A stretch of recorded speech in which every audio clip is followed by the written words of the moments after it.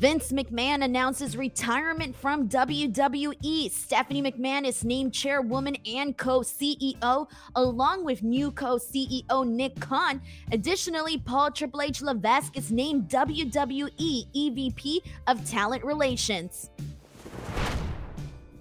Hey there everyone, it's Denise Salcedo and you're watching the latest. We got some major breaking news here today and we're going to be having more information coming out as the day goes on. But in the meantime, this is what you need to know. Vince McMahon has officially retired from WWE. Stephanie McMahon is now the chairwoman and co-CEO, along with Nick Khan, who is also the co-CEO. Here is everything we know so far. One of the biggest announcements in the history of professional wrestling was made on Friday as it was revealed that Vince McMahon is retiring from WWE. In a statement issued by WWE on Friday afternoon, McMahon announced that he's retiring as WWE's chairman and CEO. WWE has confirmed that McMahon is retiring from all his roles, including no longer being WWE's head of creative. Vince McMahon will continue to be WWE's majority stakeholder. Stephanie McMahon and Nick Khan are the new co-CEOs of the company. McMahon's retirement statement read, quote,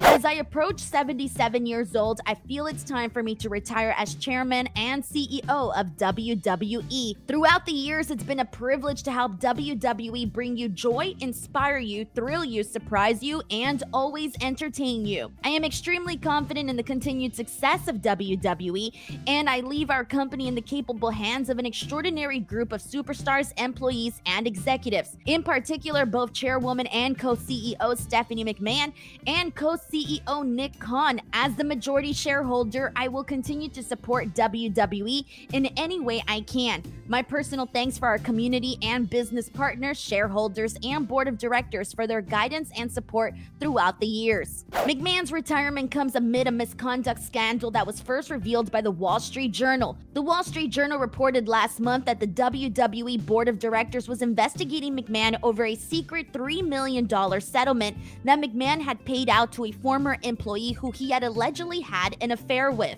In a follow-up story, the Wall Street Journal then revealed that McMahon had agreed to pay more than $12 million to 4 women over the past 16 years to suppress allegations of sexual misconduct and infidelity. McMahon had stepped away from his chairman and CEO roles during the board of directors investigation, but was still in charge of creative until now. Stephanie McMahon had been serving as interim chairwoman and CEO. Paul Triple H Levesque has a new executive job title with WWE. The company issued a press release on Friday announcing that Levesque will resume his executive position with the company effective immediately. The announcement came with the revelation that Levesque, who was previously WWE's executive vice president of global talent strategy and development, is now the company's executive vice president of talent relations. Before becoming EVP of Global Talent Strategy and Development, Levesque was WWE's EVP of Talent, Live Events, and Creative.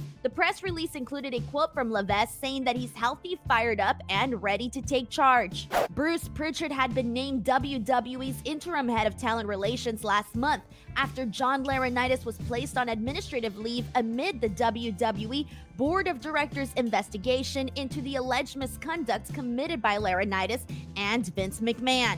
Levesque suffered a life-threatening health scare in 2021 after going into heart failure. He announced his retirement from in-ring competition this March. What a wild day it's been so far in terms of wrestling news. There is going to be more to come, so keep an eye out for more videos just like this and additional podcasts. Until next time, I'm Denise Salcedo. Let us know your comments and thoughts in the comment section below. Additionally, if you guys would like to chat with me about all of this and pro wrestling and anything about that, feel free to hit me up on Twitter and or on Instagram @_Denise Salcedo. See you on the next one.